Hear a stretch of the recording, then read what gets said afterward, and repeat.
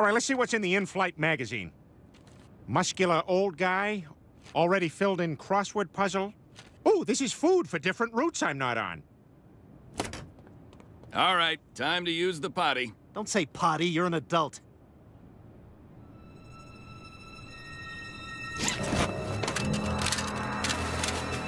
Okay, nobody move! Oh my God, those guys in first class have guns! Cleveland, just be happy with what you have. Don't envy people. No, Peter, we're being hijacked. Close the cockpit door! This plane now belongs to us. You move, you're dead. So nobody try to get smart. Page 100.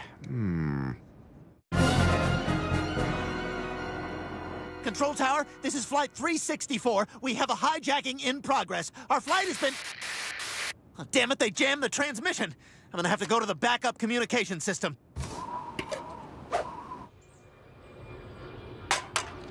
Hello? Can you hear me? This is flight 364. We're being hijacked. I can hear you. Oh.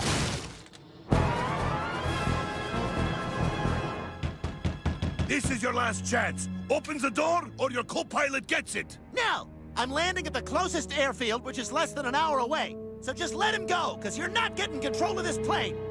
Ah! Jimmy! Oh, my God!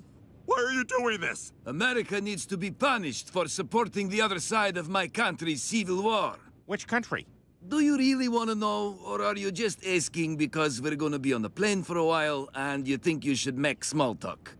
The second thing. Open the door, or I'll start executing passengers. Man, coming on this trip was a terrible idea. I know. Now I wish I just stayed home and finished my remake of Inside Out. I'm joy. I'm sadness. I'm anger. I'm disgust. I'm poo. Oh, I need to use the bathroom. Yay, I win!